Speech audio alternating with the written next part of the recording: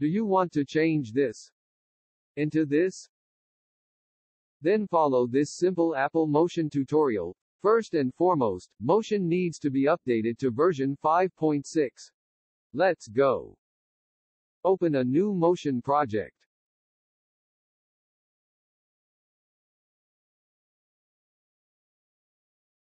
Import video into project. Ensure the original video is in higher resolution than the project resolution. It will be easier for reframing in the later part. Change the duration of the project if you wish.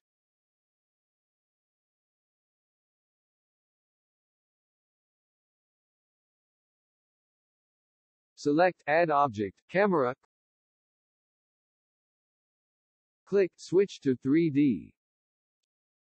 Select Behaviors, Motion Tracking, Match Move. Move the box to the target object.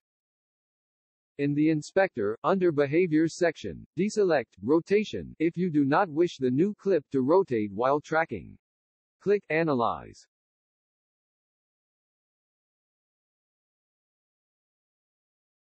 When it is done with analyzing the clip, switch to smaller view and review the clip. You'll see the black portion of the clip which we are going to eliminate it. Under the Properties section of the camera, adjust the scale or move the X, Y coordinates to reframe the clip until the black screen are not viewable.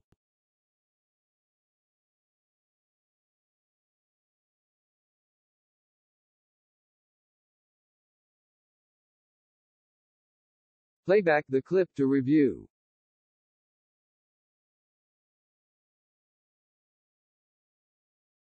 Export the clip when done reviewing. That's all folks, hope you liked today's tutorial. Remember to smash the like button and subscribe to my channel. Thanks for watching.